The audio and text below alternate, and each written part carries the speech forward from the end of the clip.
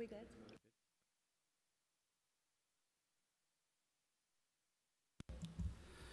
Good morning. Oh, sorry.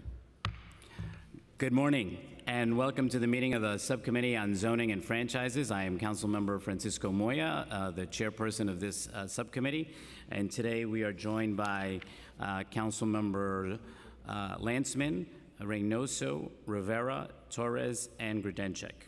Also, we have Councilmember Cohen in attendance.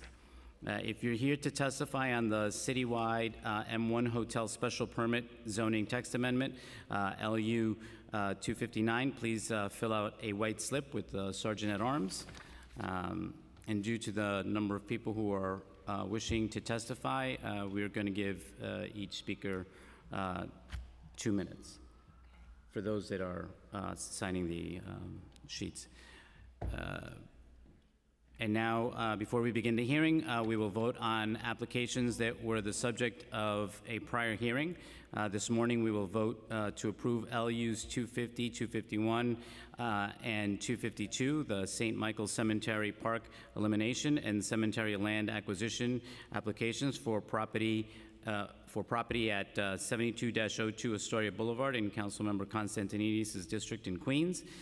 In these applications, the New York City Department of Parks and Recreation is the applicant for an amendment to the city map to demap a portion of St. Michael's Park.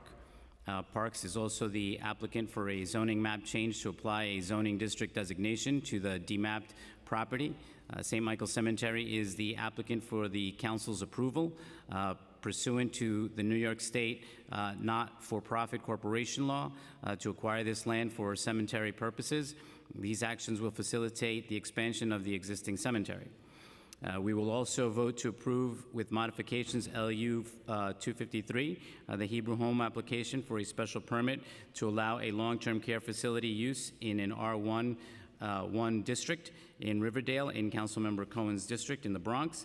The long-term care facility special permit would facilitate the development of a continuing care retirement community, including in total 388 independent living dwelling units for seniors. Our modification will establish a designated buffer area, ensuring that only the proposed continuing care retirement community is built in the R11 portion of the zoning district.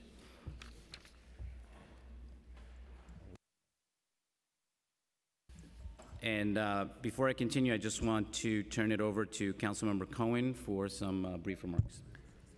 Thank you, Chair. I just really wanted to thank everybody for a tremendous amount of hard work that has gone to get us to this point. City Planning for their hard work. I have many advocates in the community, the Nature Preservancy, the neighbors at Sigma Place. Michael Walt's been really a lot of blood, sweat, and tears. Dan Reingold. The land use staff, Jeff, Julie, Amy, Raju really held my hand. Has been going on since before I came to the council. So I am very, very pleased that we came up with a thoughtful compromise that really serves the needs of the community and the Hebrew Home well into the future. So with that, I encourage my colleagues to vote aye. Thank you. Thank you, Councilmember Cohen.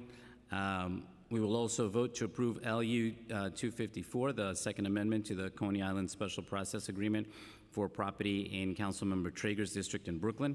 This application submitted by the New York City Economic Development Corporation is to amend an agreement signed in 2009 establishing a process for development of the Coney Island amusement area. This amendment is regarding the addition of properties which are either DMAP street ends or were acquired by the city through eminent domain and will become part of an amusement area.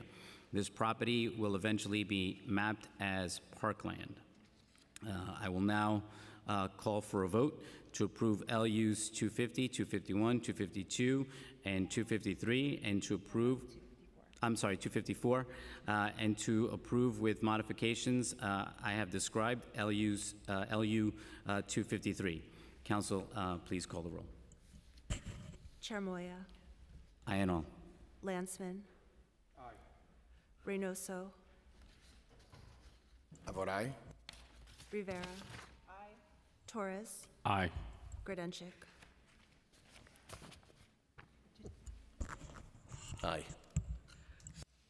The land use items are approved by a vote of 6 in the affirmative, 0 negative, and 0 abstentions, and referred to the full land use committee. And we'll leave the vote open.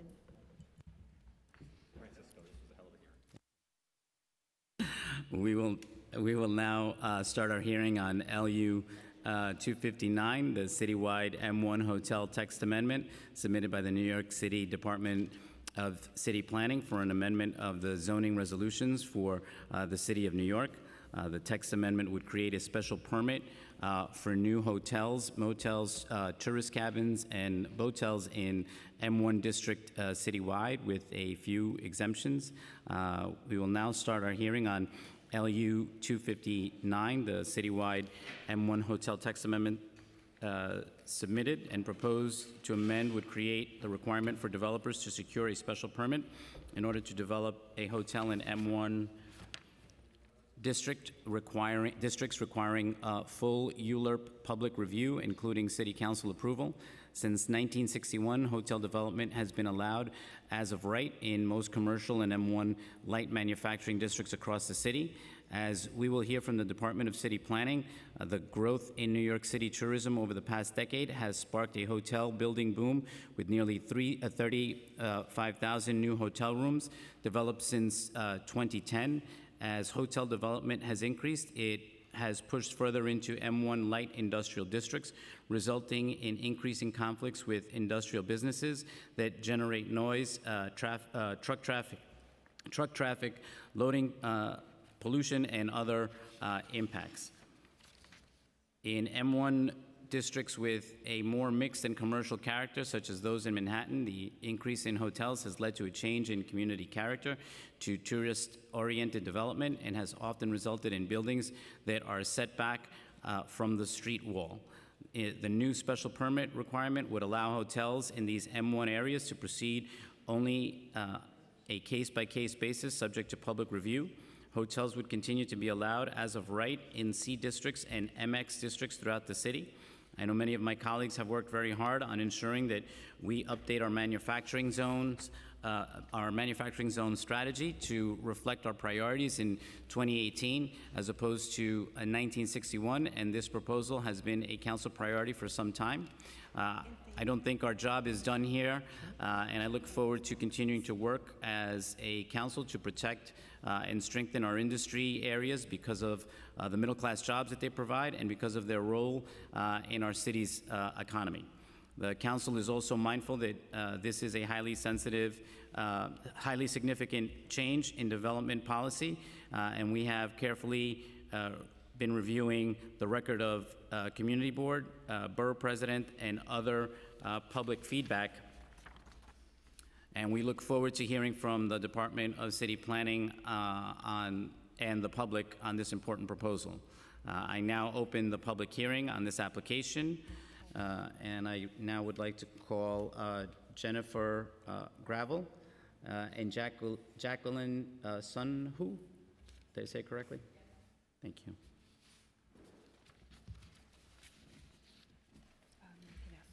Yeah, and council, if you can please.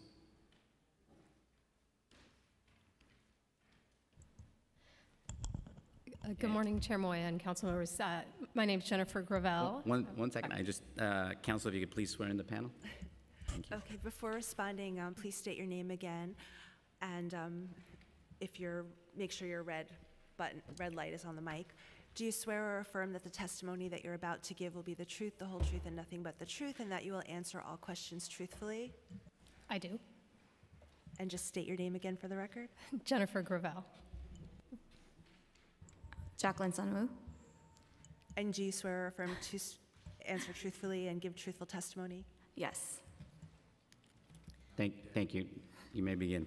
Again, thank you, Chair Moya and council members, for having us here today to present the proposed zoning text amendment to create a new City Planning Commission special permit for new hotel developments in light manufacturing districts. I'm joined today by my colleague, Jackie Sunwoo, who has been the project manager in taking this through the public process and through the referral to all 59 community boards. And I'll let Jackie do a brief presentation to explain the background and some specifics of what we're proposing. And I'm happy to answer any questions you might have.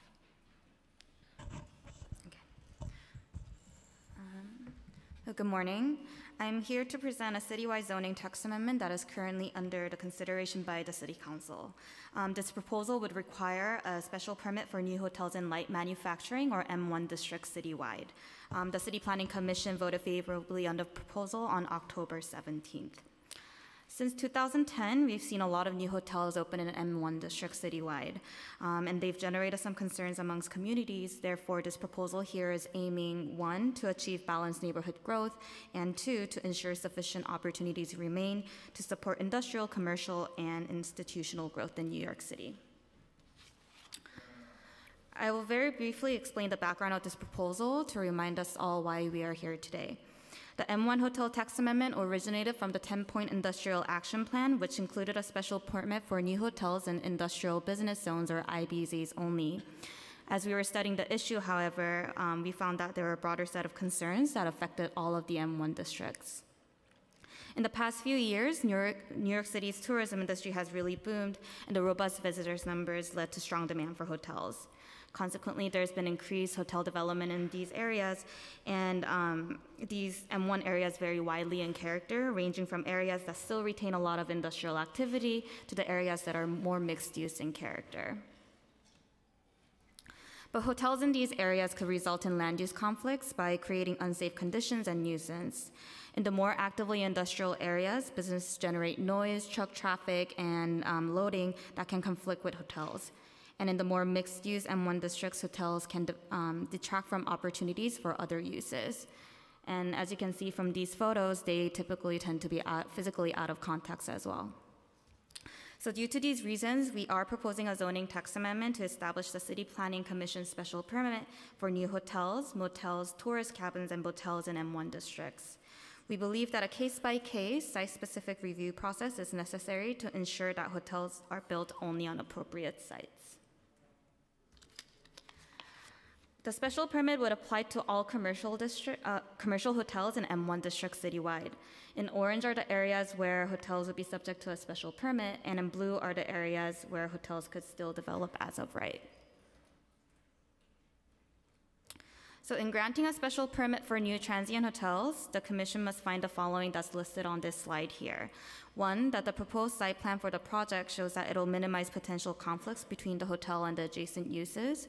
2, that the site plan also demonstrates that the streetwalk location and the design not impair the character of the existing streetscape. 3rd, that the hotel will not cause undue traffic and congestion in the area. And lastly, that the proposed project will not impair the character of the surrounding area. Furthermore, hotels existing on the date of adoption will be considered conforming use, but an enlargement of a hotel that wishes to increase the floor area by 20% or more will have to go through a special permit process. Further, a hotel development that had a building permit from the Department of Buildings by or on April 23rd will be vested. And from the date of adoption of the text, these vested projects have 3 years to complete construction or receive a certificate of occupancy. In addition, we will not require a special permit for hotels that are operated exclusively for a public purpose for housing assistance. This means that the rules, that rules of citing homeless facilities will not change and will continue to be as of right as it is today. If this proposal is enacted, every new hotel in the M1 district would have to apply for a special permit, which is a discretionary action. This includes a full ULURP process with community board review, board president review, city planning commission review, and usually this council can take up on to vote.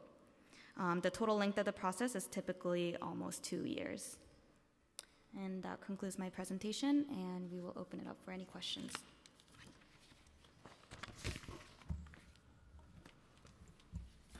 Thank you. Thank you for your testimony.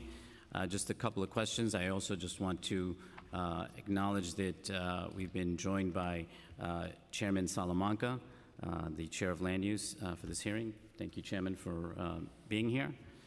Can you explain more about the conflicts between the hotels and industrial businesses that we've been seeing in the heavy industrial areas? And how does the presence of a new hotel on a heavy industrial block affect those businesses? Do you want to take that one, Jackie? Sure. As I briefly explained, in the more heavier industrial areas, they generate a lot of nuisance and things that can be harmful to the tourists who are staying in the hotels. And on the other flip side of that too, the hotel business can actually harm the efficiency of these businesses. And these include things like traffic, congestion, noise that can actually affect the relationship of the different uses in the industrial business zone. Are there commercial uses other than hotels that also create similar conflicts? I would say so, but I think hotels have a lot of, especially when it comes to foot traffic or auto traffic, I think it creates a lot more nuisance to the businesses than other, for example, office uses or other commercial uses that have less heavier foot traffic. So, I'm just going with what you had talked about before and how it creates nuisances. So why not also restrict a large format for eating and drinking and entertainment establishments as well? Yeah, we have heard questions about this before. We haven't seen the widespread development of large format eating and drinking establishments in the M1 districts as we have seen the widespread development of hotels. And there's also, unlike hotels, large format eating and drinking establishments themselves also create nuisances and impacts that we wouldn't necessarily want in residential areas. So we do see them as sort of an appropriate thing in an M zone, and we haven't seen them come into these areas in the way we've seen hotels. So the special permit currently would require developers to show that a hotel would not impair the essential character of an area. How does city planning define essential character? We don't define essential character. It's really context-based. In a neighborhood where most of the activity is heavily industrial, that would be the essential character. But the M1 districts, by and large, are pretty diverse places. In some places, they are very mixed. And if there are situations where a hotel would not be in conflict with the essential character, but the whole purpose here is to give discretion both to the Planning Commission and to the City Council to make decisions that are appropriate for that neighborhood where the development is happening. So, we've heard from some borough presidents and council members that we should look at strengthening the consideration for conflicts with industrial businesses in the findings of the special permit. Did you consider language to strengthen the consideration for industrial character? We were asked to try to think about specifics to try and strengthen that. Ultimately, because the neighborhoods are so diverse, we wanted to leave enough discretion to the council and the commission to be able to use their judgment on what was most appropriate.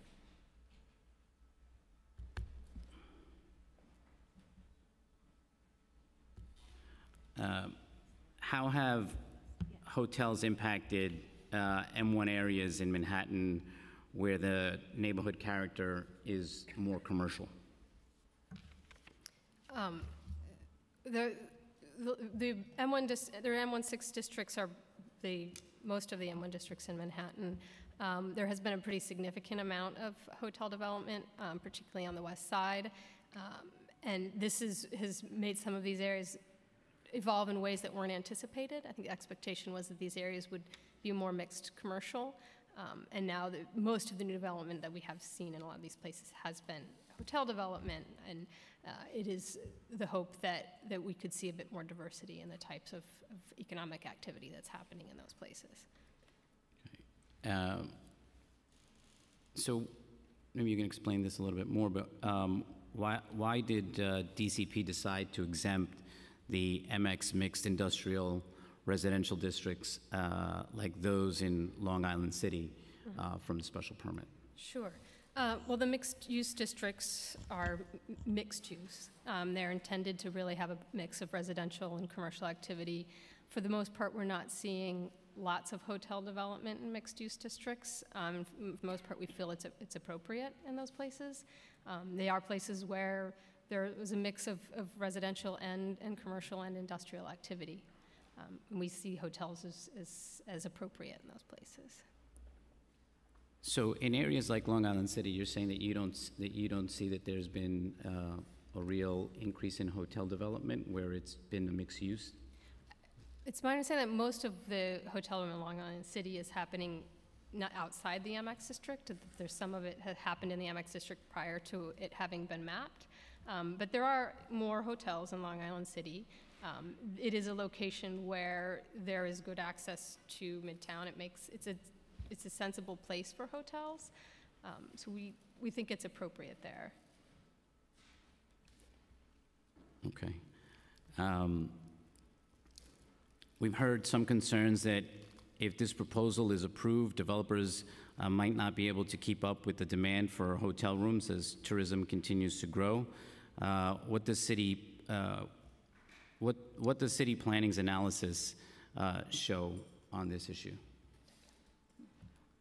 Sure. We did a market study on the tourism industry and the hotel development in New York City, and what our analysis actually showed was that the supply and demand for hotels will actually come to a plateau in the next few years, and existing supply of hotels in New York City right now will actually be able to meet the demand despite the growing tourism industry.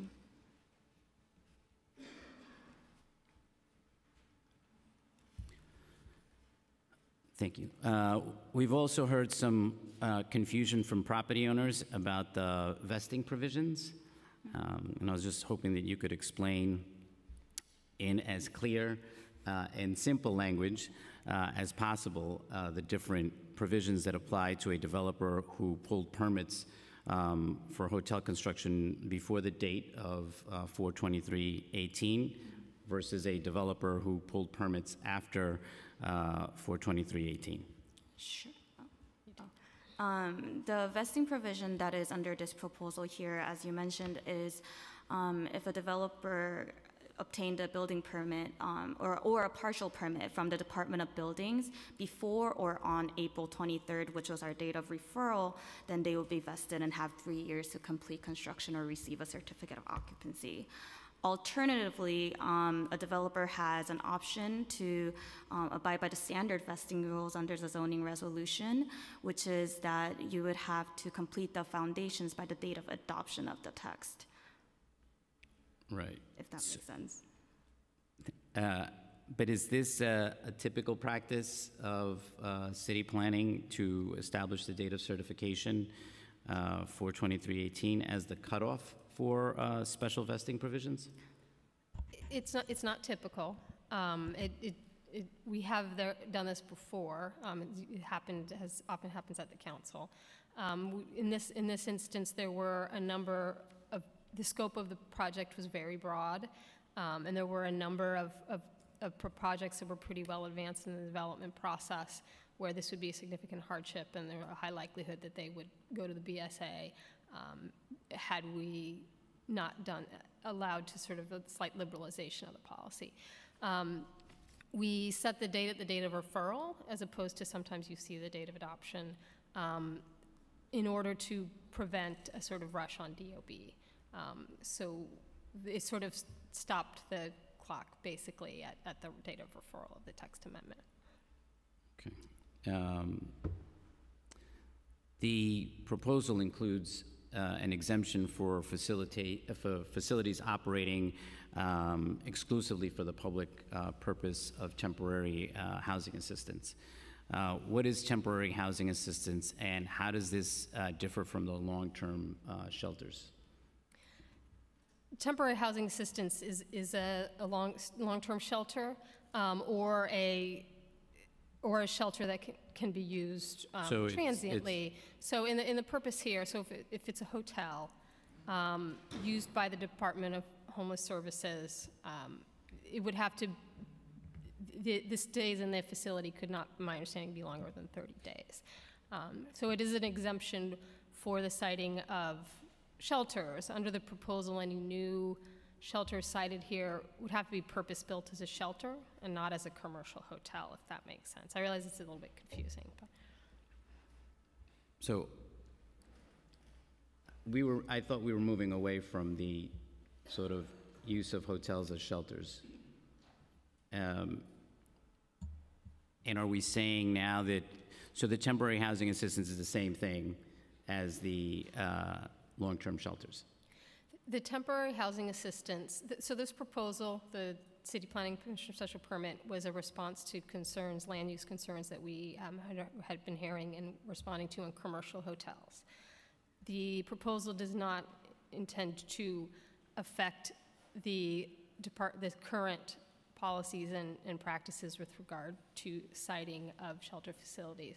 And it's my understanding that Department of Homeless Services has a policy of moving away on contracts with commercial hotel providers. But they have, in order to meet their mandate, their right to shelter mandates, have needed the flexibility to site facilities within light manufacturing districts. And this will continue to retain that flexibility while the department continues to implement its strategy to eventually shift away from using commercial hotels. Okay, until now, what we've primarily seen in the industrial areas is tourist hotels, partially or fully converted to temporary housing assistance. This exemption would be different in that it would allow only purpose-built facilities for temporary housing assistance. Is that correct? For new construction, for a newly constructed building, that's correct.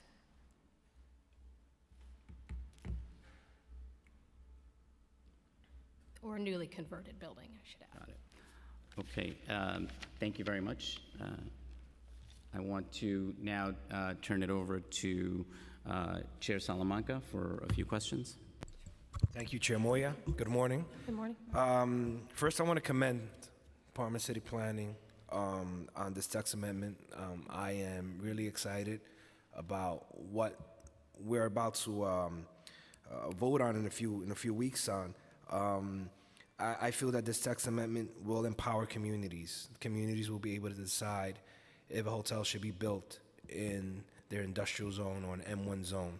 I, for one, have 2 IBZs in my district. I have the Hunts Point community, and I also have Port Morris. Hunts Point is shared, with industrial and residential. And the fear that we've always had in the Hunts Point community is that we will get a Hashit's Hotel built in our community because at the time they can build as of right. And we have struggled in the Hunts Point community with prostitution. But now we know that this fear will no longer be there because we will be able to decide should we allow a hotel operator to develop in Hunts Point or not, and as well as in Port Morris. So I commend you and I thank you. Thank you. I share some of the concerns that Chair Moya has, and I just want to speak a little bit on them, and that is the exemption for the homeless shelters.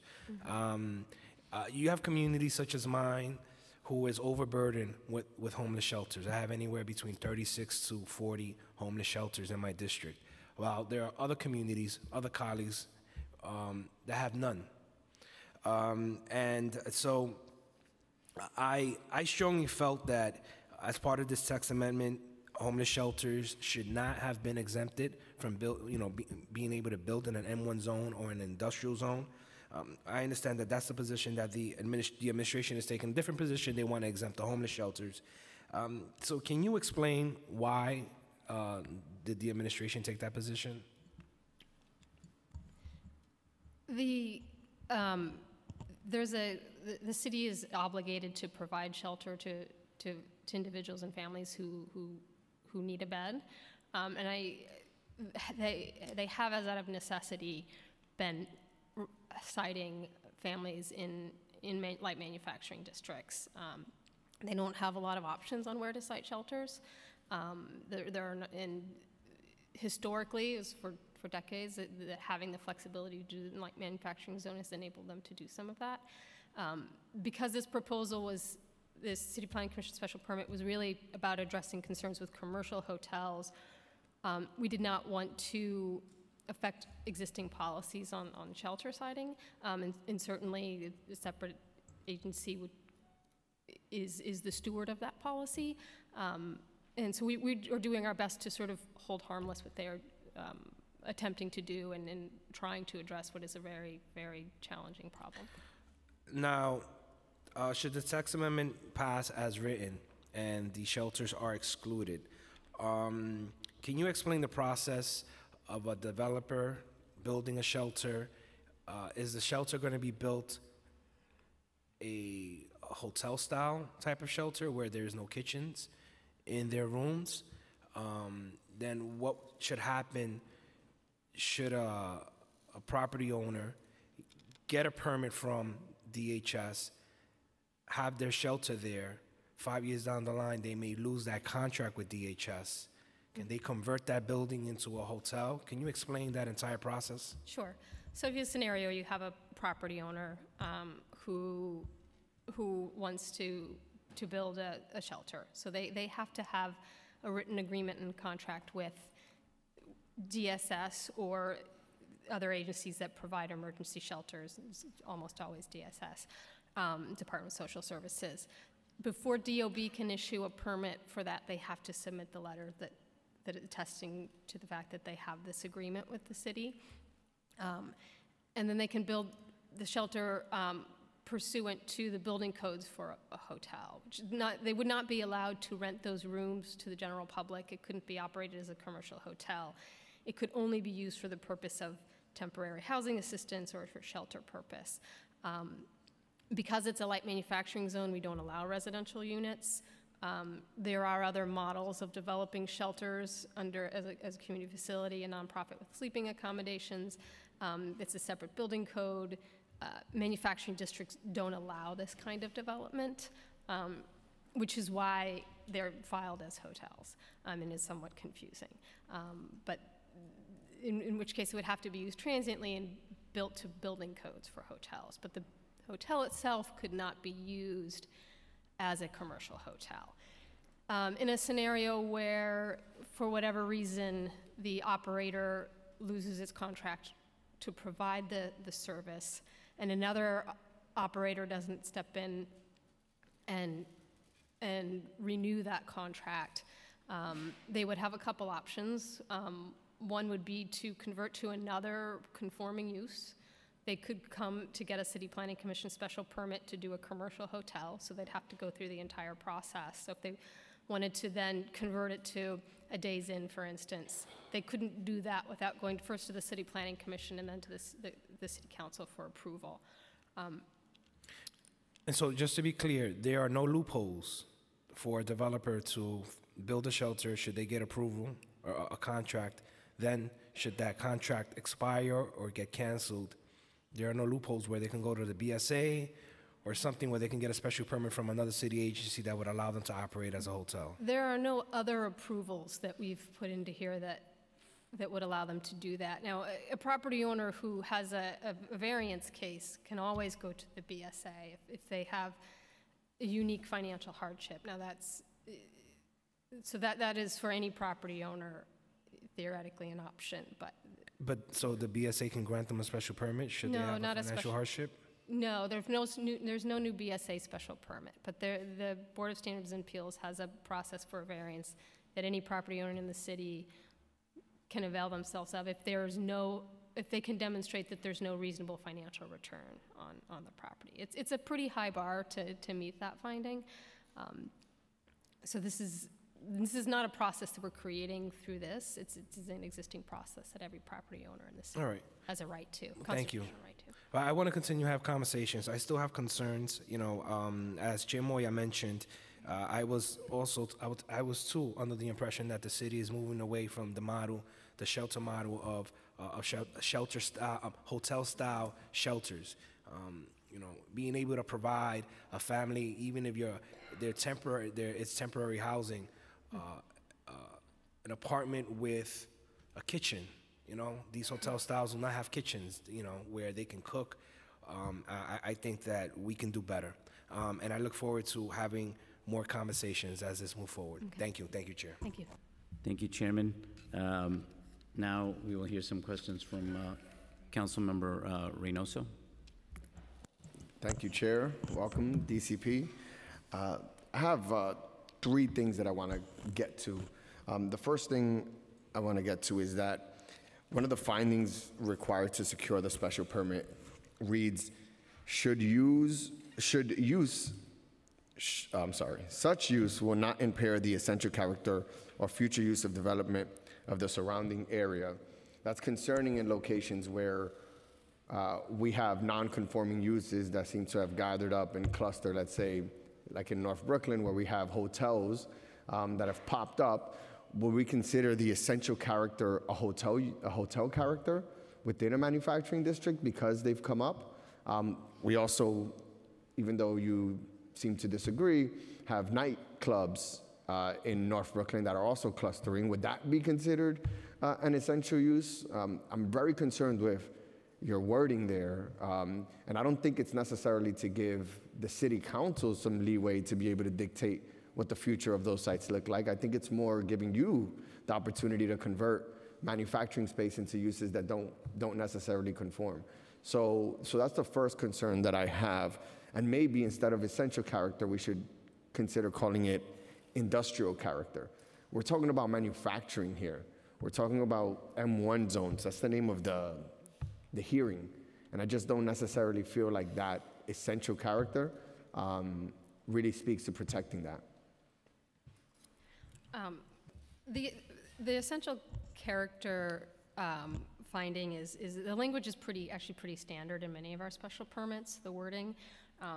And the M1 districts, although many of the industrial business zones do have a very heavily industrial character, the M1 districts sort of by and large are much more mixed in terms of their character. There are districts in the Bronx, for instance, that are outside of IBZs that are hospital districts. These are places where a hotel is probably advisable and appropriate. So I think because the M1 districts are so varied, we wanted to leave enough discretion for appropriate consideration of the context in which that hotel was being built. And it's not always just an industrial character. Right, so I guess this is part of my second concern, is that it doesn't seem like you have any consistent or uniform policy or planning rationale for how we should be treating manufacturing districts in general. I really feel like whether it's this hotel special permits, whether it's the self-storage, whether it's, whenever we can get the Brooklyn or North Brooklyn industrial study done, it seems like it's piecemeal. And given that, this is called the Department of City Planning, it just feels like maybe there's not a lot of planning happening that's comprehensive and just bringing everything together to really speak to manufacturing as a whole. Instead, we'll have 3 or 4 hearings to talk about each part that you're working on independent of another. And if that's not the case, we would love to hear this, more thoughtful, again, cohesive planning rationale for how manufacturing is working, because what you're saying about hotel special permits here, I don't think is consistent with other parts of your rationale. And I'll give an example of that. It is nightlife. You don't seem to believe that it's a bubbling up or it's a concern now. I just don't understand how fads or trends tend to dictate what your policy related to manufacturing is going to be, as opposed to just having sound planning rationale. Like, why not just do something that makes sense for manufacturing or for what you want to do? Not, oh, well, that's not really hot right now, so we don't need to worry about it. If we look at what happened in the meatpacking district, what's happening in Williamsburg, nightlife has completely taken over manufacturing districts there and made them useless, or made them difficult to run. Boar's Head threatened to leave in the past in my district. We have, I think, the last meatpacking company leaving the meatpacking district, so there won't be any more meatpacking happening in the district. And it's just, why not just have something that's straight up policy rationale, not speaking to fads or trends. Maybe you are the ones that should, consider, establishing the fads or trends. What do you want to see come out of this? And maybe your policy dictates that, not necessarily the private folks. I hope that made some sense. Yeah, yes, that made sense. Would you like me to respond? Yes, please. I agree that the M1 zoning is outdated, and in many cases, from 1961, and the city's economy is an entirely different place. I mean, 1961 was the Madman era, right? And it's a different time and different place. The self-storage and hotel special permits were important commitments to address more immediate concerns. That these areas were evolving in ways that were not anticipated, and we felt that we needed to address this right away. I do agree that it would be good to have a longer-term vision about how these places can evolve, not just for manufacturing, but for a number of uses, and how can these things coexist in a city where everything is growing. It's not easy, and we want to get it right. They got some things wrong in 1961 that we still need to fix, and it takes time. And for something like, I think to your question about nightlife, not that there might not be, there are concerns, and there could be good reasons to do that. When we have a change but nightlife itself is also an important industry in the city, and we need to think about where it goes and where it can have room to grow. So when we did the hotel text amendment, for instance, we did a pretty thorough assessment of what the effect of this action would be on the industry. We would likewise need to think hard about where nightlife can go. And so these are not questions we take lightly, because they have significant effects and long-term effects. Right, but we've been in the de Blasio administration for 5 years, and you still haven't been able to put forth, again, a rationale or a policy that speaks to where nightlife should go, right? Like, that's my concern, is that we talk about the want to preserve or assist manufacturing where it's thriving, but we can't necessarily seem to come together to put something that makes sense for the future of manufacturing. Now, I agree, nightlife needs to be somewhere. I would love for you to tell me where you think that should be and why, so that we can start having that conversation and protect that as well. I have no problem with that. I think that that's fair. But why it takes so long for DCP, the Department of City Planning, to come up with these ideas is just beyond me. When you look at what we would consider the symptoms of inappropriate uses as it pertains to hotels, they are almost identical to the symptoms of nightlife. It's what type of traffic we're going to be seeing for people having to go into core industrial locations to go and party, right? It's almost, I feel, a hotel and a nightlife establishment, and more so intrusive a nightlife establishment than a hotel. But in one side it makes sense for you, or you make sense of it, and in another you don't, because you want to be able to preserve nightlife to some degree. So it's like the rationale applies in this case, but not in this case. And we just don't put it together. It's all just thrown out, piece by piece by piece by piece. And I think that you guys are hurting the long-term viability of manufacturing that's working, like in North Brooklyn. So I just really hope that the Department of City Planning gets to planning and put something together that makes sense, so that we could all review and hopefully see a better future for manufacturing. Thank you. Thank you for your time. Yep. Thank you, Councilmember Reynoso. I now will turn it over to Councilmember Rivera. Good morning. Thank you, Chair Moya. To get an idea, an understanding of the amount of hotels that are coming to our city, about how many rooms do you think are in the pipeline? I'll let Jackie answer this one. Sorry. I can't think of the exact number on top of my head. Is it okay if I get back to you on the exact number later? Sure. Yeah. Okay. Just because, this is clearly something you're conveying as important. I don't know if I could go as far to say as urgent. So I figured you would have somewhat of an idea of how much construction is on its way. But if you could get back to me, I would really appreciate it. So what amount of time, and I did see, of course, the ULURP, and you mentioned your comment on 2 years, but what amount of time generally does a hotel special permit add to a developer's timeline? The process time is typically 2 years. I mean, there's an environmental review process and then the mandated clock for the land use review process. It really depends on the development, how large it is and where it is and whether it's mixed with other uses. But How about a minimum? Approximate? I don't know. I don't actually know the answer to that question, but I know that 2 years is the typical sort of process time to get through a special permit process. This is kind of a two-part question because I have a real-life example of something that recently happened in my district. Can you list the other types of special permits that would preempt a developer from having to seek this particular hotel special permit? And why I ask is, in M15A and M15B districts, which is like the Soho, NoHo area, what is the applicability of requirements for the following special permits? So first I'd like to know what other types of permits could possibly preempt the HSP. And then in these districts specifically, the applicability of requirements for the following special permits: 74-781, 74-711, and 74-712. Jackie, do you want to cover that? Yeah. Sure. So, in the 5A, 5B Soho, NoHo area, we actually specifically put in language in the zoning text to explain which special permit or other zoning laws would actually supersede the M1 hotel special permit. The ground floor marketing, good faith marketing provision, which I believe is 74-781, you would actually have to seek that special permit alongside of the M1 hotel special permit.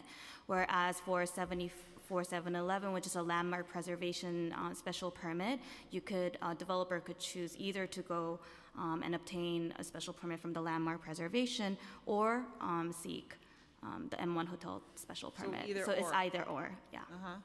And 74-712? Did you mention that one already? I heard you say That's 781. That's also the landmark. Okay, both, Yeah. either or. So what other, and then to my question, are there other types of special permits that would supersede HSP or give the developer the choice to choose one or the other? There are some special districts in the city that already have a hotel special permit. Those existing special permits would apply in those districts. So you mentioned earlier the potential impacts on a neighborhood, the traffic, with the hotel traffic, the impact of small business. So in terms of scrutiny of those potential impacts and then evidence provided in an application, are there other permits that would set a higher bar than the hotel special permit? I don't know if I would call it a higher bar. There are some that are just different, which is, I think, the one that really the significant one was the M15A and M15B with the good faith marketing, which is why it's actually explicitly written into the text that the findings of those special permits must still be met if you are pursuing the M1 hotel special permit. So the notion was not to get you out of some existing sort of review or intent that exists for a development in overlapping areas today. So. Okay. Well, if you could get back to me with the other numbers, I would really appreciate it. Of course. Thank you for the time. Thank you. Thank you, Councilmember Rivera. I want to thank you very much for your testimony here today. We look forward to having a continuing dialogue as we keep going forward. But thank you very much for coming here today. Great. Thank you. Thank you.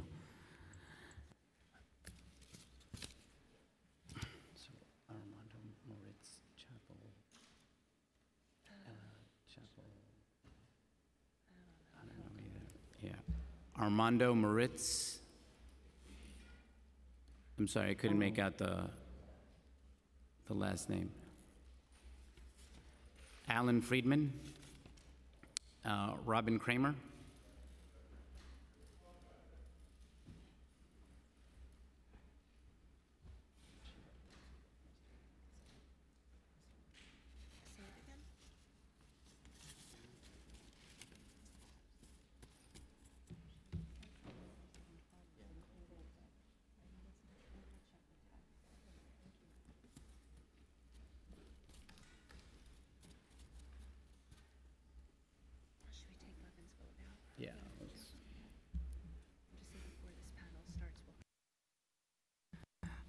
Before the panel starts, we just want to continue our vote.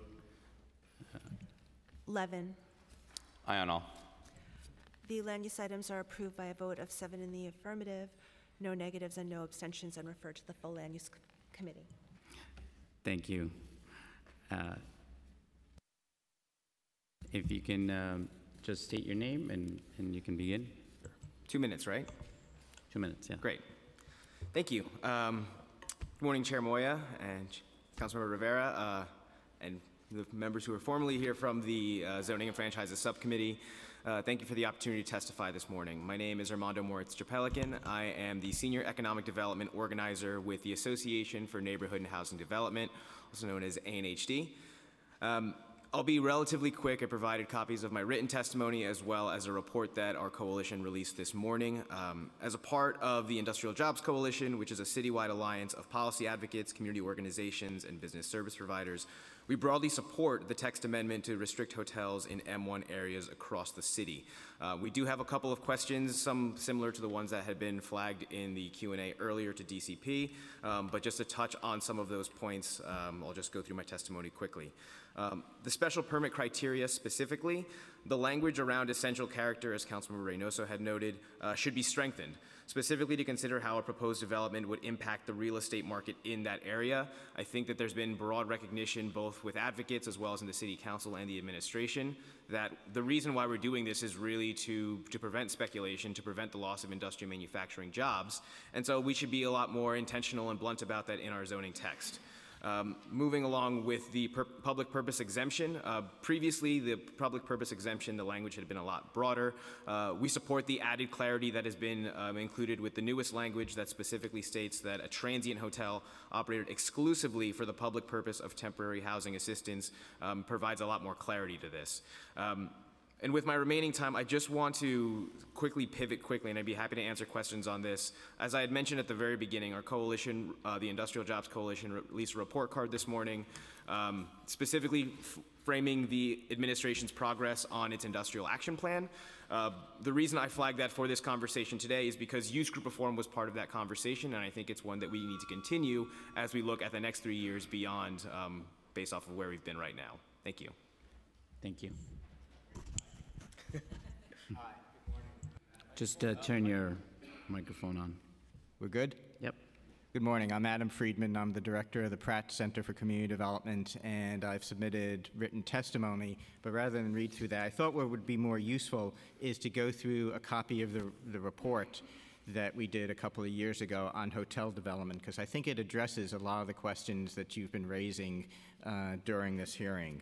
And what the report does is shows why unregulated hotel development really conflicts in many places with city policy and undermines city policy.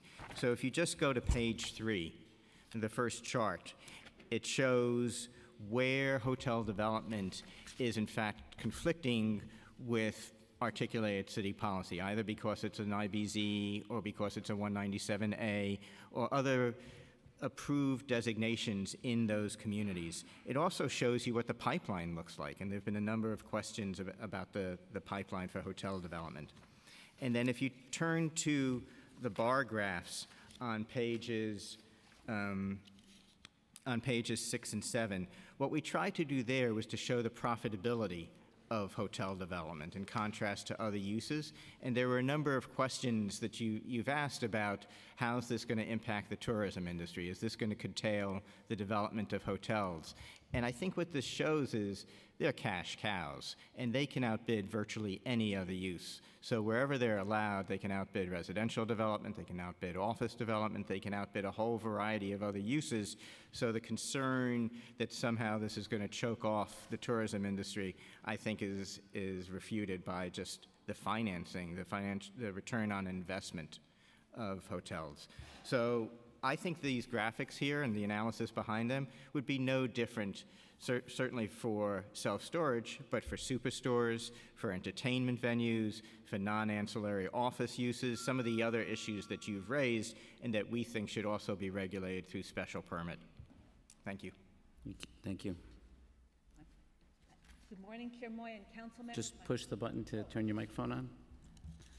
Thank you. Good morning, Chair Moya and council members. My name is Robin Kramer. I'm from Duval and Stackenfeld, and I'm here on behalf of 26 West 39th LLC, the owner of the property at 26 West 39th Street in Manhattan, located between 5th and 6th Avenues, right behind, or a couple buildings behind Lord & Taylor, where my client is developing a 299-room boutique hotel with restaurant and bars. We are here to ask the council to extend the vesting date from April 23rd to the date the text change is approved. My client began assembling the lots and air rights for the hotel in 2014, long before the city first released a proposal to put the special permit in all zoning districts, in all M1 zoning districts. It obtained its zoning approval in February 2018, its foundation permit in July, and its NB permit yesterday. Although my client's been working actively since it got its permits, it will not have completed its foundations or even its excavations, and therefore cannot take advantage of the zoning resolution vesting provisions. If the vesting date is not changed and my client is unable to vest, then my client will have to cease construction. It may be able to get common law vesting, but that is not guaranteed. If the project does not vest, my client will have lost 4 years of work and all the money spent, obviously. But the city will have also lost. This hotel would employ approximately 200 construction workers with 300 people in the hotel, operations, food service, and related industries, and an annual tax loss of about $5 million. The New York State Comptroller's Office has stated that the leisure and hospitality industry accounted for 1/5 of the city's job growth since 2009. The city planning report says the text change is needed to ensure that hotels don't conflict with adjoining uses and don't detract from industrial, commercial, and institutional uses. But in mid-Manhattan, industrial use is not happening, and there is plenty of room for commercial and institutional growth in the new areas in Hudson Yards, Midtown East, and even possibly the Garment Center. The biggest competition would obviously be residential uses, which is not permitted. The EIS assumed there would be no reduction in the number of hotels, but it didn't really study the impact of the text change on either tourism or Airbnb. Given the cost, time, and uncertainty of the special permit, that assumption is unwarranted. Just finishing up, my clients invested significant sums of money and should be allowed to continue construction where there's no evidence that a special permit is needed in mid-Manhattan to limit construction. Thank you. Thank you. Thank you all for your testimony here today. I will now call up the next panel. Scott Schneider. Is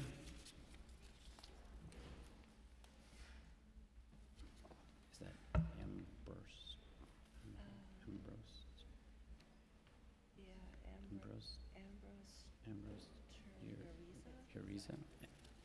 Ambrose? Ambrose Uriza?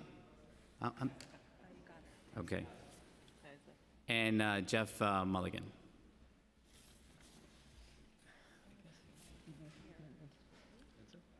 Jeff, we have Mulligan? Yep, okay, great. I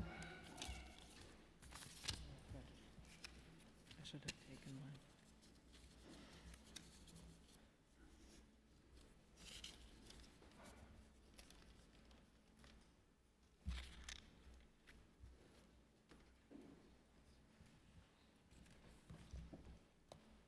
You may begin.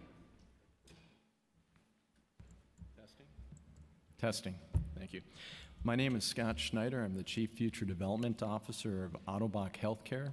Ottobock Healthcare is the global leader in prosthetics and neuroorthopedics. First of all, I'd like to thank all of you for your time, your interest, and mostly for your interest to serving the public.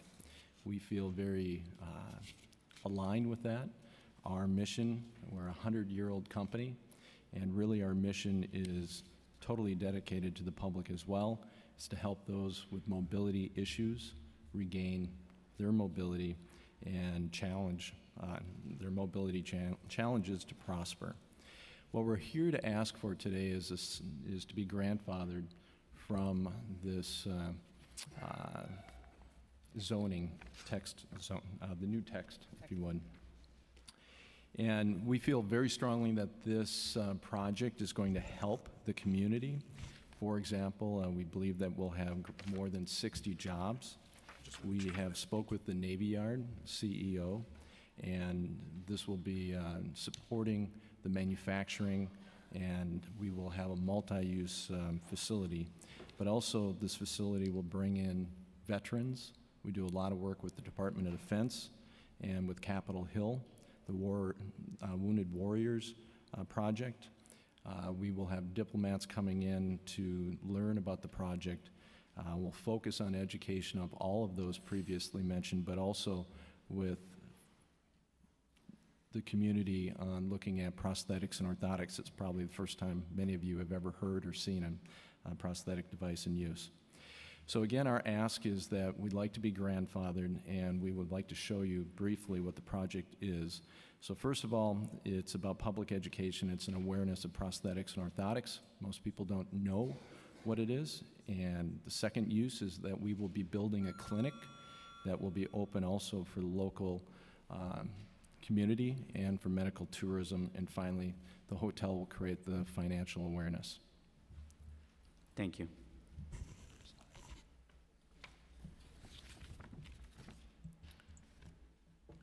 So to give you a status of the project, the foundation and excavation plan was approved, and we're ready to pull the permit any minute now.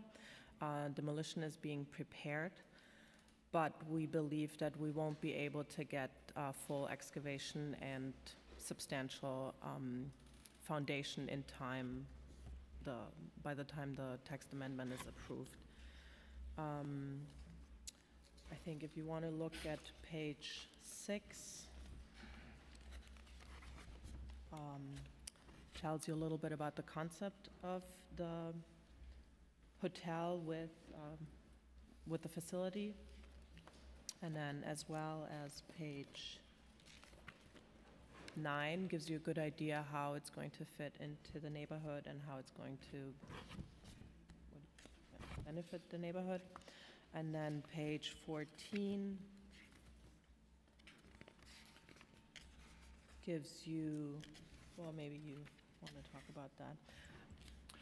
14 is we have built this before. You can see the one that we had built in Berlin, and this focuses on the education piece and also what the property looks like. It's right next to the U.S. Embassy on Potsdamer Platz. But more so, what it also showed us is we learned that there was not enough revenue to sustain this, and therefore we are learning or applying those lessons learned to this proposal in Brooklyn. If you go, if you look at 15, that's the state of development. Obviously, it's not, the design is not finalized.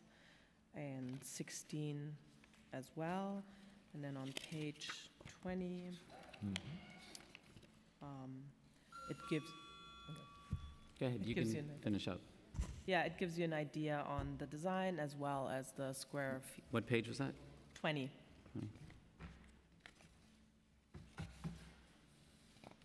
And we also added a timeline, so to give you an idea how fast we could also apply for the full billing application.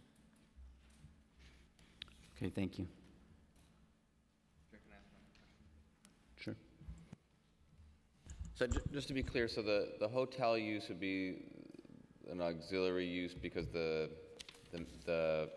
primary driver of this project is for, you said, clinic and showroom for, and full disclosure, we've met before, but orthotics and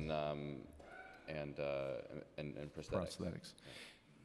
Yeah, so basically, and thank you, 2 minutes is really difficult. Basically, what the concept is that we are educating both the community, because the education of prosthetics, it's like the pilots right now. We're having a big problem. The baby boomers are coming through. There's not enough clinicians to serve. So one portion of this is to educate the entire United States and the community, but locally also to serve.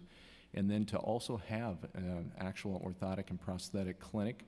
It would be a Medicare number and a Medicaid number, so we would be seeing both local patients with limb loss and mobility concerns, as well as medical tourism. This is a highly specialized area.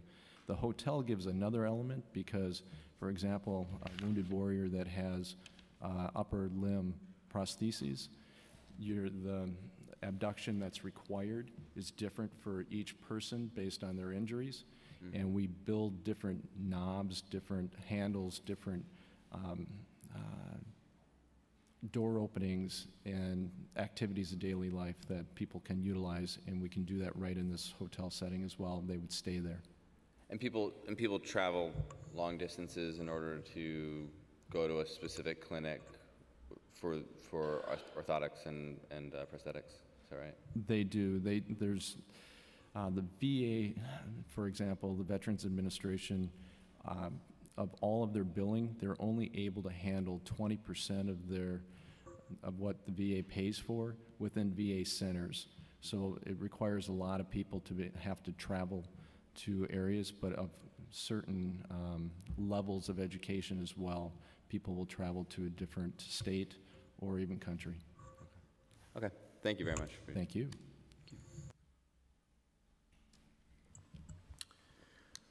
Good morning, Chair Moya and council members.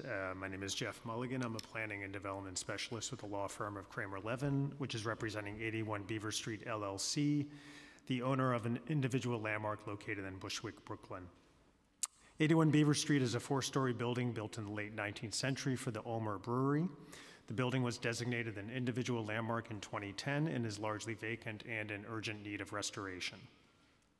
As you know, individual landmarks are not candidates for demolition and redevelopment given their landmark status. Like many historic, formerly industrial buildings, 81 Beaver Street has narrow floor plates with column spacing that makes it ill-suited for adaptive reuse by an as-of-right modern manufacturing or office tenant. However, it is suitable for a small hotel, which does not require large floor plates. Unfortunately, a special permit requirement for a hotel of this size is not a viable option for our client because the ULURP process is both lengthy and costly. By preventing the as-of-right conversion of a small landmark building, such as 81 Beaver Street, to boutique hotel use, the text amendment could inadvertently discourage the restoration and preservation of landmark buildings. We urge the City Council to create an exemption from the requirement for a hotel special permit for individual landmark properties located in M1 districts. We believe that the exemption should apply to landmark buildings that contain floor area of 60,000 square feet or less and are located outside of Manhattan.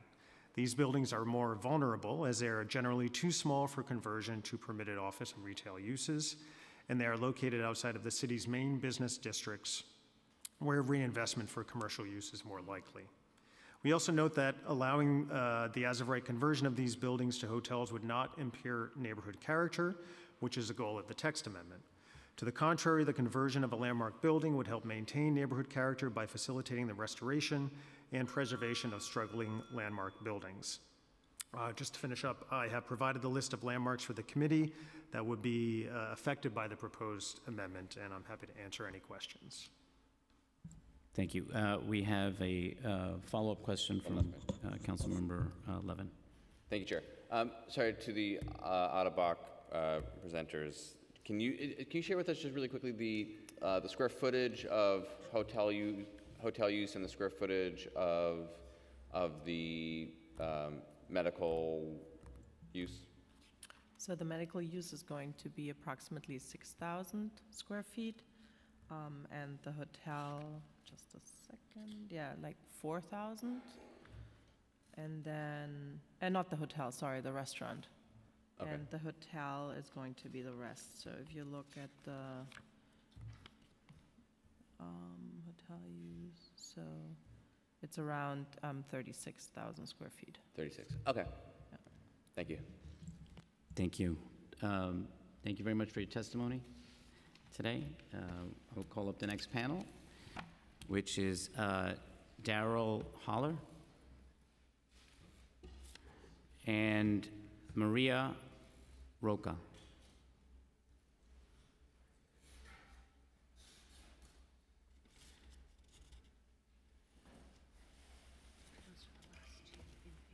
Got it.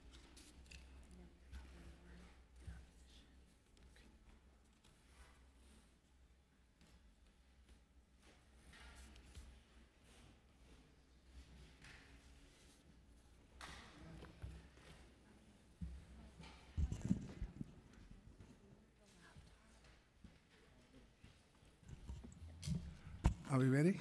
We're ready. Good morning, Chairman Moria and members of the New York City Council Subcommittee. Thank you for the opportunity to testify. My name is Darrell Holland, and I manage 2 industrial business zones in Brooklyn East.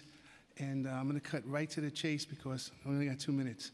The proliferation of hotels in the Brooklyn East service area mandates an in-depth special permit to place checks and balances on any future development in the M1 zones. There are many reasons. I'm going to point out just one. This is the crux of my testimony. It will probably take 3 or 4 minutes, but I've got to get this paragraph in. A graphic example of this can be found at the edge of the East New York Industrial Business Zone at 268-272 Williams Avenue. Unbeknownst to much of the community, this site is now under hotel construction. Earlier this year, an anonymous Roslyn, New York-based company filed applications for 2 East New York IBZ-located properties totaling over 51,000 square feet to erect 2 4-story hotels. Most disturbing is that half a block south of these two properties is a bustling residential community with one of the highest unemployment rates in the borough. In all of New York, 11.2% according to the American Community Survey figures, almost 3 times New York City's 4.2% unemployment rate. In comparison, unemployment figures for this area from other sources range from 12.5% to 17.9%. The loss of this property to hotel development negates the opportunity for industrial development that could conceivably support 25 or more well-paying manufacturing jobs. In sum, this will be a loss to an East New York community that suffers from a devastatingly high unemployment rate and opportunities limited to low-paying jobs. Along with the restrictions of self-storage facilities passed by the Council in December, the proposed restrictions to hotel construction and manufacturing zones is part of New York City's 2015 Industrial Action Plan, which aims to preserve the integrity of industrial areas. We support these policies, but I think to honor this commitment, the city should also be advancing more stringent group reforms in industrial areas. And in closing, establishing a special permit for hotel development in manufacturing zones is yet another step towards dissuading encroachment of competing uses that crowd quality jobs and job-intensive industrial firms. This must be done. Thank you. Thank you. Thank you. Any questions? Thank you. Good morning, ladies and gentlemen of the City Council and fellow New Yorkers. I am Maria Roca, resident of Sunset Park, longtime resident at that, and founder of the Friends of Sunset Park. We were founded to advocate for the preservation and restoration of our namesake park, working industrial waterfront, as well as the upland. I am here also as a member of POWA, which stands for Preserving Our Working Waterfront Alliance. I come before you to speak about the proposed M1 hotel text amendment requiring a special permit of siting a hotel in an M1 zone property. We have been living with that nightmare for decades already. So, too many disruptions are many, major disruptions are many when hotels are sited in M1 zones or adjacent, and that are adjacent particularly to residential areas and manufacturing areas, or sometimes even just commercial areas. Sunset Park is one of those seriously and negatively impacted neighborhoods. While New York City is way overdue for a measured process to siting hotels in M1 zones, as well as areas neighboring M1 zones, what is being proposed needs tighter controls, as well as allowing for an immediate moratorium on all future hotels in areas with existing oversaturation of hotels. Beyond citywide considerations, neighborhoods must be evaluated individually. Sunset Park is one of those oversaturated areas where hotels and other zoning loopholes have vandalized our family-friendly community. Speaking of hot cheese hotels, as referred by Chair Salamanca, Sunset Park already has 13 of them within a 2-mile square area, further facilitating existing and growing human trafficking activities. There are 6 hot cheese hotels alone on 39th Street between 4th and 9th Avenues, with active and flagrantly visible prostitution-type human trafficking. These 6 hotels share blocks with the residential buildings. And if I may just go a small paragraph, We haven't heard anything here today on the negative impact that neighborhoods like Sunset Park already experiencing. We know we're not alone in New York City. What about the public safety? The burden on our first responders, particularly the NYPD and FDNY, when these hotels behave badly for the many reasons, many ways they do.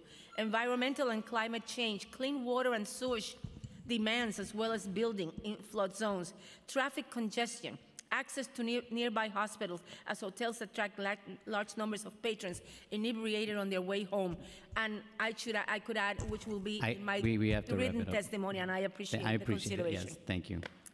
You can finish. That's it? That was it? Okay. Well, it will be longer than that will be in the written. Okay. I would just elaborate on all those issues. Great. We have great experience in that. We can speak from personal experience in our neighborhood.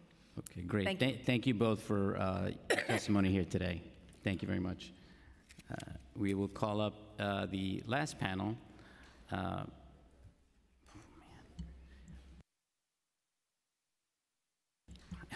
Payman Lodi, Gene Kaufman, Evan Weiss, and Paul Fossey? I don't know.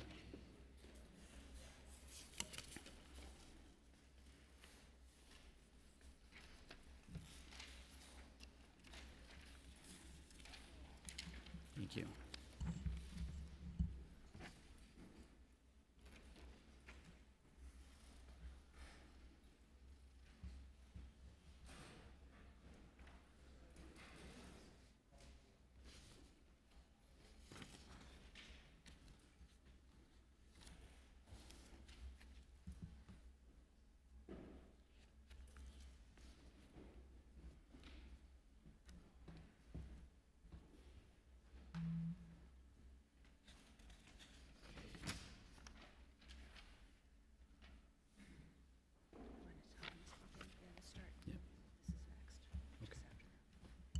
We may begin.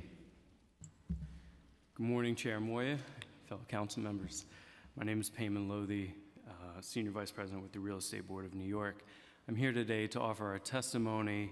REBNY strongly opposes the proposed M1 hotel text amendment that would significantly limit as-of-right hotel development citywide.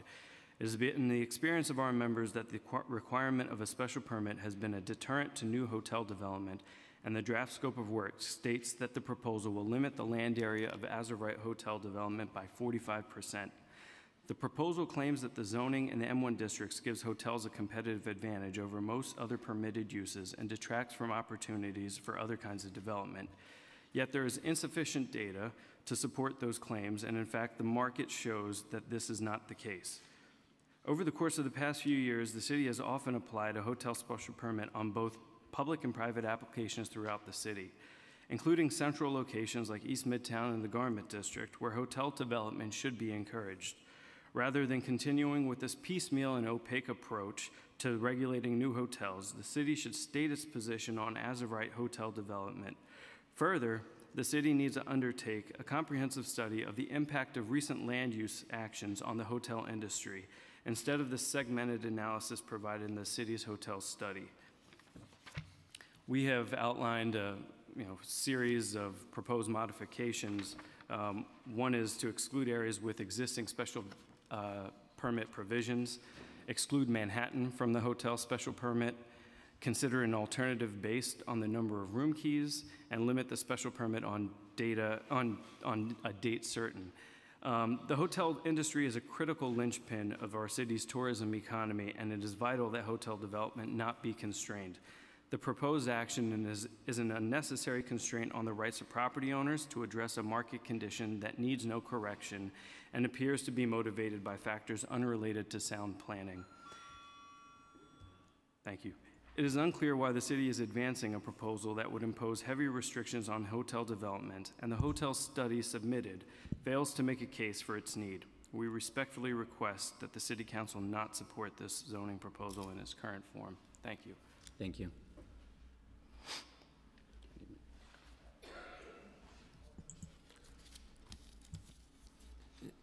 Chairman Moya and members of the Zoning Subcommittee, I am Gene Kaufman, principal at Gene Kaufman Architect.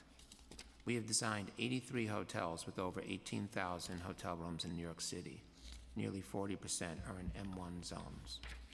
These hotels contribute to New York City's economy in many, many ways, creating hundreds of construction jobs, thousands of operational jobs, and untold additional jobs for nearby businesses that support them. They help drive our local economy through tourism and business travel, thus supporting the vibrancy of businesses and the arts citywide. Hotels play a critical role in making New York City the leading global city. So it is extremely unfortunate that our city's hospitality sector will be so damaged by this text amendment. The risk, time, and cost of a special permit for a hotel in M1 zones will certainly halt all such development. The council's action will slash by 45% the available land, but nonetheless, hotels are only occupying less than 1% of that land. Why would the council want to constrain supply, drive up the cost of visiting the city, and incentivize the use of Airbnb as a hotel alternative? My submitted testimony explains in detail the harmful effects of constricting the hotel supply. Suffice it to say that this will immeasurably damage the city's economy and its reputation. Should the council proceed with this text amendment, I respectfully request it amend the vesting provision to protect those who have made financial obligations from having their rights taken due to zoning action by the council. The current proposed 3-year period to complete with a permit by April 23rd, 8 months ago, is unfair to people who obtain permits after this date. Therefore, at a minimum, the council should change the vesting date to the December date of the council vote. Other very advisable recommendations include 1, placing a sunset date on this amendment to phase it out, and 2, eliminating, eliminating Manhattan's M1 from the change altogether, which is listed as a city planning proposal alternative, since these zones in Manhattan are so unlikely to be used for manufacturing purposes in the future. The majority of M1 hotels, Brooklyn, Queens, and the Bronx, have room rates of under $150 a night and allow ordinary middle-class people to visit a city that will not be able to visit if this amendment passes. Special permits have previously been created in Tribeca and East Midtown and other areas. There have been 0 applications for the hotel special permit. The record shows special permits for hotels mean no hotels. Thank you. Good morning. Thank you for having us here. Paul Fasci, principal with OmniBuild Construction. OmniBuild is one of the largest hotel builders in New York City, and I wanted to just present for you today a few facts and figures to understand and underscore what Mr. Kaufman said and my other colleagues about how we can't understate the economic impact of hotel construction in New York enough.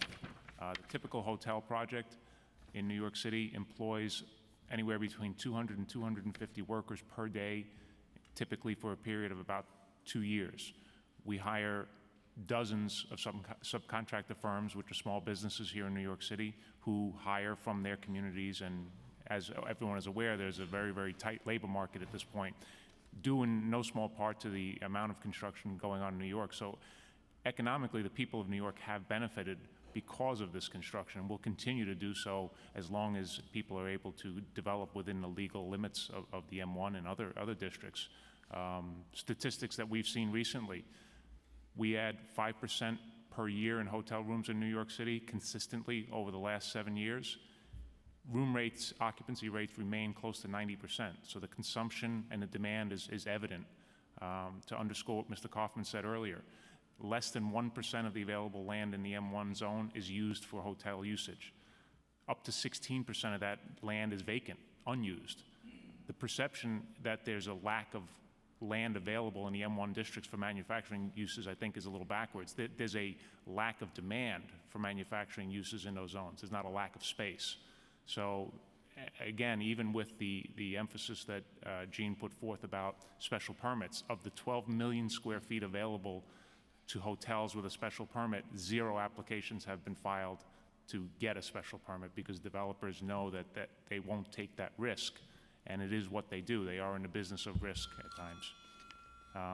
So basically, my point is that there is a tremendous economic boost to New York City economy as a result of the hotel work that has been steadily going on through the 90s and into the 2000s, and to curtail it because of I think, well-intended but misplaced view of the spatial constraints is a mistake. So we're opposed to this text change. Thank you. Thank you. Good morning, Chairman Moya and members of the Zoning Subcommittee. Thank you for allowing me to speak today. My name is Evan Weiss. I'm the Chief Operating Officer and Principal with LW Hospitality Advisors.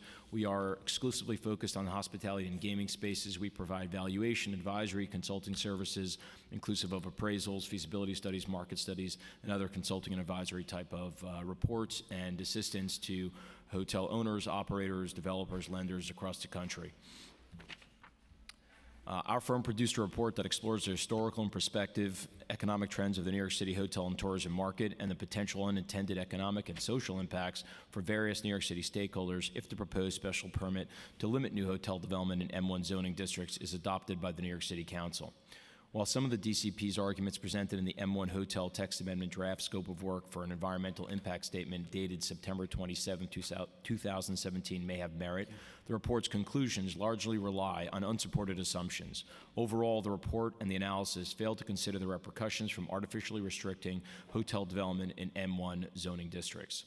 The report, which we have provided to the committee, concludes that the proposed special permit zoning change restricting new hotel development in M1 zones is at best misguided. The hotel and tourism industries have historically been a vital part of the city's economy, generating hundreds of thousands of jobs, billions of dollars in tax revenue, and over $64 billion in direct and indirect economic impact in 2016 alone. Despite hotel owners experiencing the negative effects of additional competition in the form of reduced rates and sometimes reduced net operating income and profit, New York City is anticipated to continue to achieve increased economic and social benefits from hotel and tourism growth. Although restricting hotel development in M1 zones is not anticipated to reduce historical contributions of the industry, it is projected that restricting M1 hotel development will reduce the potential economic and social benefits to the city in the long term. For these reasons, we believe that current action plan by the City Council to adopt the CPC special permit for new hotel development in M1 zones to be imprudent, and we respectfully request that it should not be adopted in the near future. I would just venture one more point. A closing thought would be that the revenue mentioned early on in this process, when the announcement of the zoning change, was that instead of disincentivizing hotel use, if we really care about manufacturing and creating jobs in that way, why don't we re-incentivize and potentially even increase opportunities for manufacturing with increased FAR bonuses and things of that nature? Thank you very much for your time. Thank you. Thank you all for your testimony today.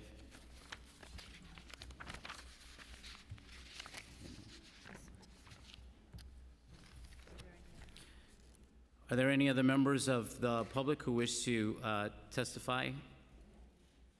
Seeing none, I now close this public hearing on this application, and it will be laid over.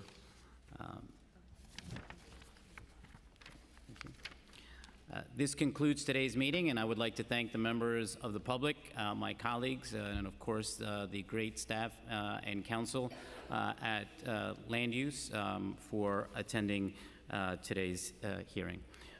This meeting is hereby adjourned. Thank you.